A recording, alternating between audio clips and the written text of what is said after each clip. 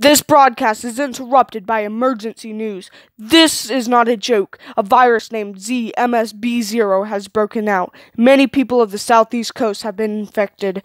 This virus may spread to your area. Scientists are working on the cure now. Symptoms include pale skin, violent and cannibalistic tendencies, hunger, insomnia, and going psychologically insane. If someone has these symptoms, the CDC advises you to quarantine them and check in with them digitally. Police have been assigned to kill the infected if they can't come back from the virus. Check out the CDC website and go to your mayor for more advice. We advise you to use those tips and not take this as a joke.